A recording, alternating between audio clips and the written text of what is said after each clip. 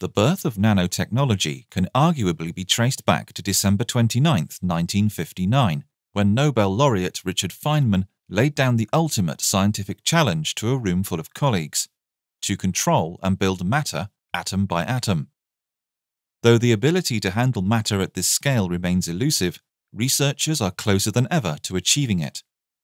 This month's issue of MRS Bulletin showcases how scientists are using particle beams to meet Feynman's challenge and, in the process, revolutionizing how we view, understand, and build with atoms.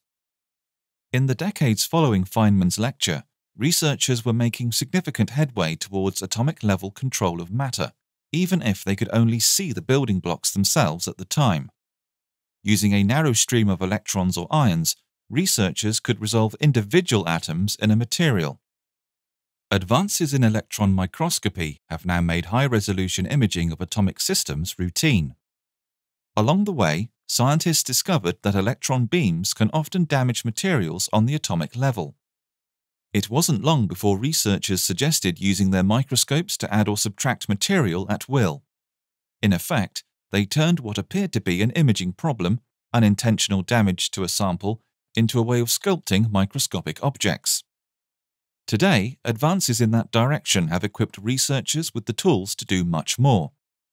They can now deposit atoms or atom clusters to form objects from the bottom up.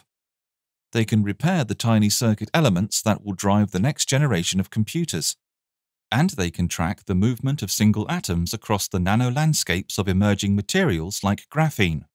But before meeting Feynman's challenge, researchers will have to address a few others. One is control. While writing with particle beams has been proven, it isn't clear how the parameters can be tweaked to form different structures. Another is reproducibility. To manufacture on the atomic scale, researchers must make sense of the cascades of collisions generated when a beam interacts with a target material.